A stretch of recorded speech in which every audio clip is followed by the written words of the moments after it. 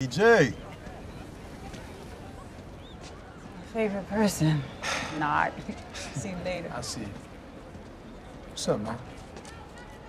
Man, I leave you messages, you don't return my calls. What are you doing here, Ren? I said you didn't return my calls, so I'm sitting here in my truck outside your house like some crazy bitch.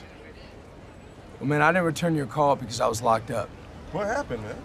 Don't worry about it, okay? I mean, don't worry about... Jay! You heard what I said, man. Don't worry about it. Jay, don't you better turn your narrow ass around. Come on, don't worry about it and walk away from me. Hey, come on, man. Huh?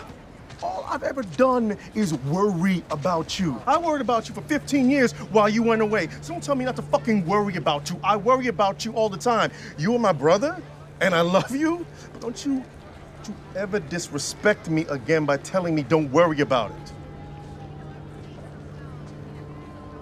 Now you talk to me right now. Okay. I guess some woman got killed.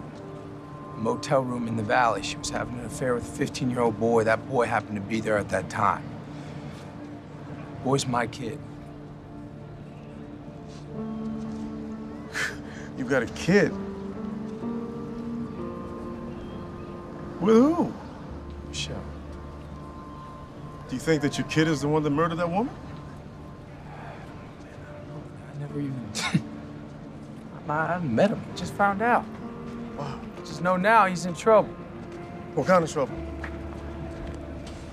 People are looking for him. He's hiding out in the valley. So Michelle, she asked me to go out there to try to track him down. So I go. I'm pounding the pavement. I'm knocking on doors, and then I see some man grab a boy out of a hotel room, shove him in the back of a car. Did you get a good look at his face? Did you get his plates? He was in an old red BMW. That's all I got. He was old. He had a tattoo on his head, so I noticed that. That's all I got.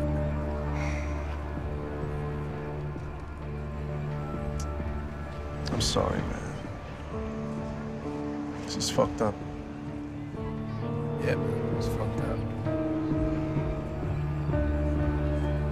I still can't believe you have a kid. At least two of us.